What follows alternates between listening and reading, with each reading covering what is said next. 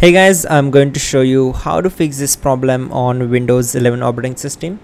In the first step, go to search bar and type here File Explorer options. Then click here to open it.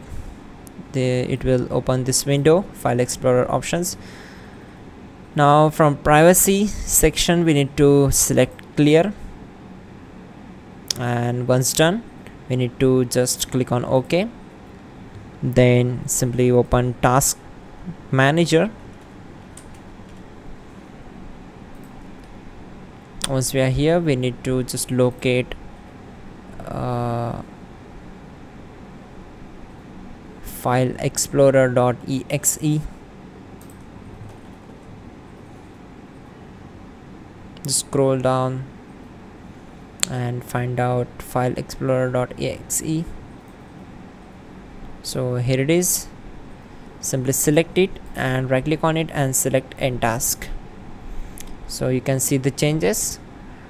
To fix it, simply you can select run new task and type here explorer.exe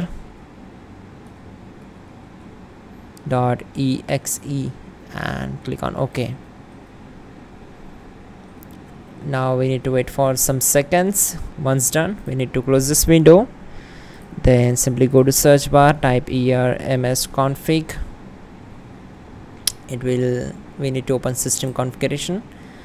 So on this window, simply go to services tab, check this option, hide all Microsoft services, and click on disable all. Then we need to click on apply and then OK.